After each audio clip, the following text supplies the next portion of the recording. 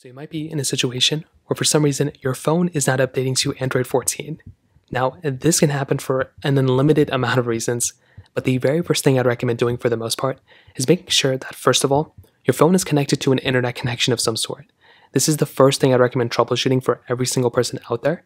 So just make your way over to your settings application of your phone, and then all you're going to want to do is go ahead and just make sure that you have some sort of Wi-Fi connection available.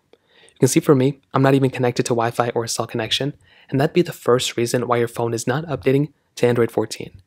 The next thing, this is very basic, you also want to make sure your phone is currently supported with that Android version. On the Pixel 4a that I have right here, this phone is not supported on Android 14. I think you need a Pixel 5 or newer, maybe a Pixel 6, as well as the Samsung Galaxy S21 or newer, so many other phones. So just to make sure that your specific device is supported on that version of software, that's another massive thing I'd recommend keeping in mind as well. On top of that, one of the other things I'd recommend doing is making sure that that update is available for your phone, even if it is supported with that version of software.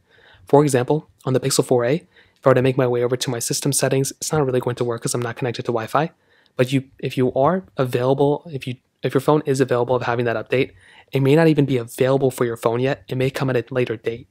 So double check with your Samsung Galaxy rep or your Google Pixel rep or customer contact or like a Twitter page or X page that shows like when these phones are getting updates. And you may just want to go and see if that ends up being the case, that your phone is getting that specific update at a later date. On top of that, those dates come and go. It may be required by your cell carrier that it may be delayed.